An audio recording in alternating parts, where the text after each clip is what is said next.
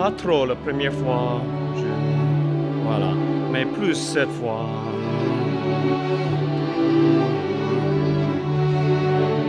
Croche est très important, croche.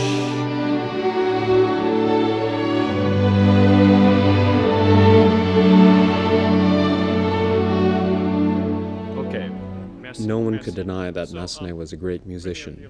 He was a great pianist, and most of all, he was an extraordinary chef de chant. He was a great, great coach. He knew voices well. Quand je dis croche est important, c'est plutôt la note avant. Toi, et. Il faut crescendo un peu pendant cette noire pointée. He does orchestrate well, but not in a traditional way. His orchestrations need to be interpreted through the hands and the eyes and the ears of a chef de chant, of a coach.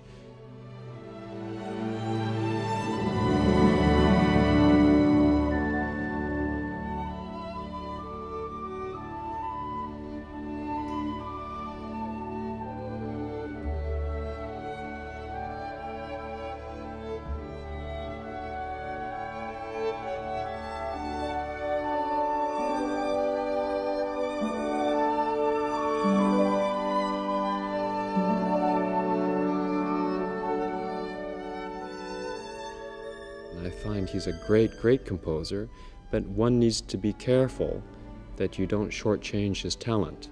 Just by looking at the printed material, you need to look at Massenet as the complete person, as the complete musician, the complete man and artist. And then I feel it opens up a number of doors to find the other levels that often are missing.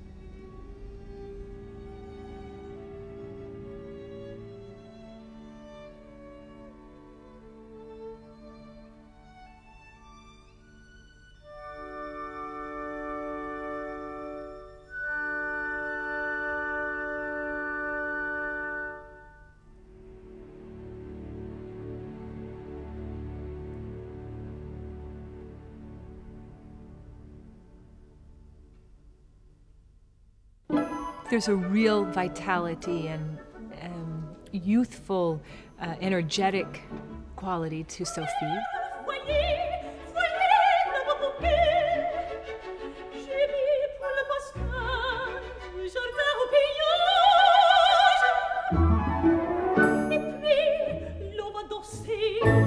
At the same time, I would not call her naive. In fact, at times she seems to know a little bit more about what's going on than her sister Charlotte. She understands well, as we learn in the third act, about what Charlotte is feeling.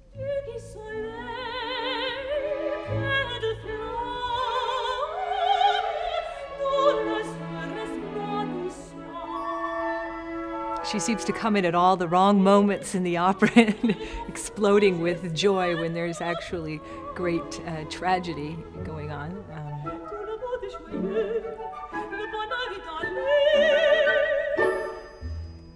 Having never had the opportunity, I think, to deal with the day-to-day demands of a relationship with Charlotte, he is able to keep Charlotte removed from reality in a way.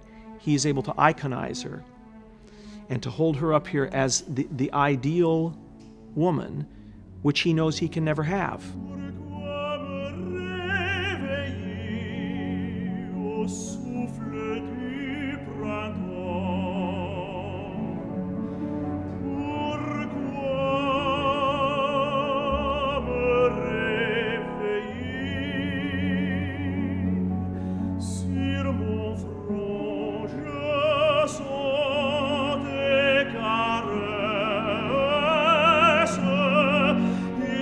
Pourquoi